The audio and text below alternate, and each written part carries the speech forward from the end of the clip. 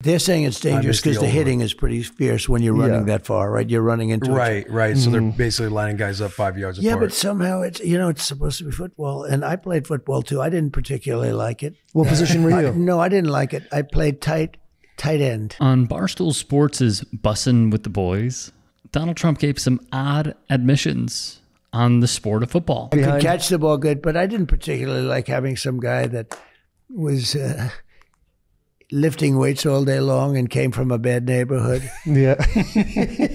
And he sees me and they were tackling hard, and I had a quarterback with that much of an arm, to throw the ball. It wasn't like, but this wasn't high quality football, but I didn't like it too much. This is remarkable.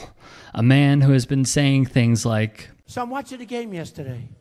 What used to be considered a great tackle, a violent, head-on-head violent, if that was done by Dick Butkus, it'd say he's the greatest player. If that were done by Lawrence Taylor, it was done by Lawrence Taylor and Dick Butkus. And Ray Nitschke, right? Ray Nitschke. Used to see these tackles, and it was incredible to watch, right? Now they tackle. Oh, head-on-head collision, 15 yards. The whole game is all screwed up. You say, wow, what a tackle. Bing, flag. Football's become soft.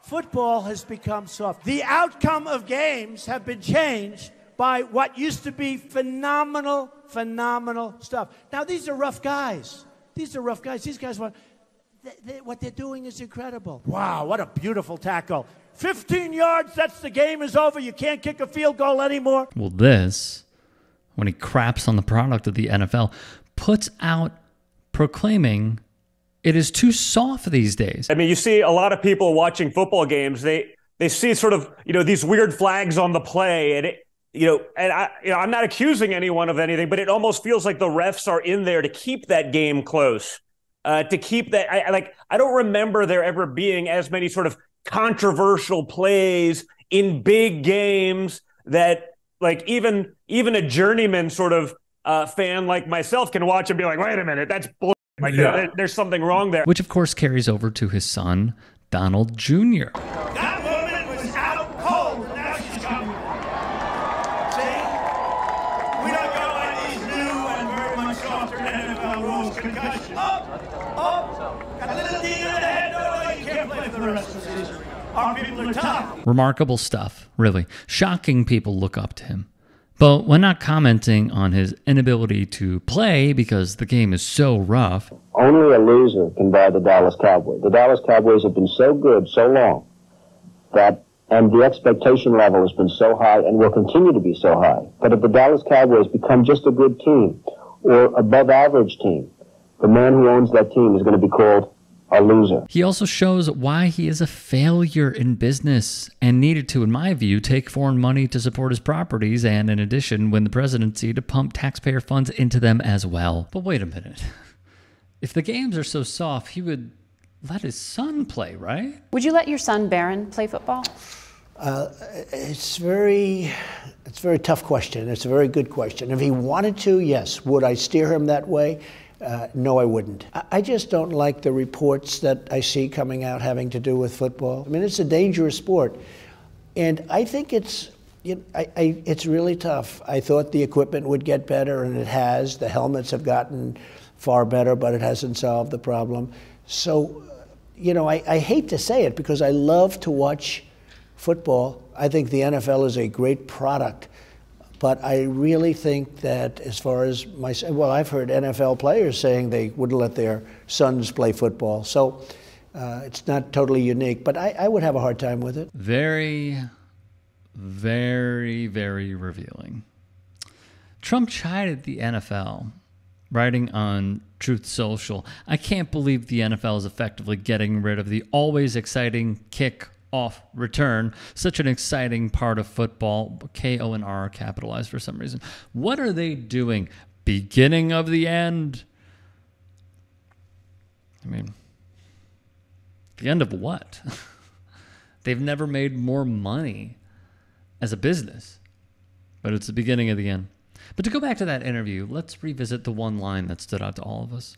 "I could catch the ball good, but I didn't particularly like having some guy that was lifting weights all day long and came from a bad neighborhood, and he's mad. They were tackling hard, you know. Oh, we know.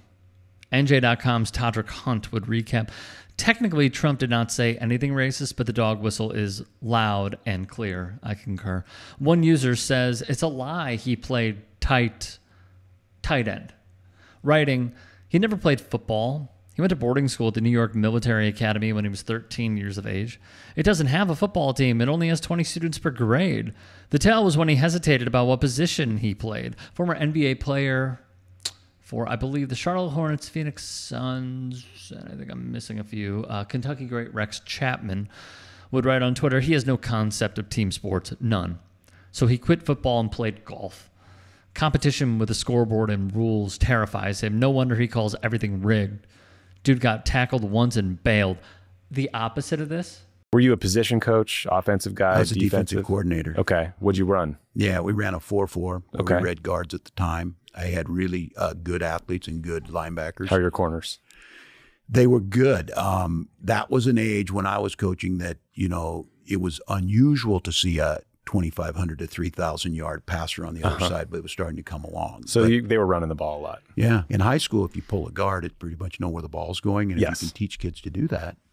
Like student body right, student body left, that kind of stuff. Yeah. Everyone is tuning out. Thank you for not allowing the yearbook to close on this chapter of my life. So look, I did 24 years in the military. I was teaching, and then I started running for Congress. I'm absolutely convinced, and people have told me this nuts because you won that state championship. When I took the job, they said, well, we're kind of struggling. We were 0-27. But I had some other coaches I worked with who were great guys.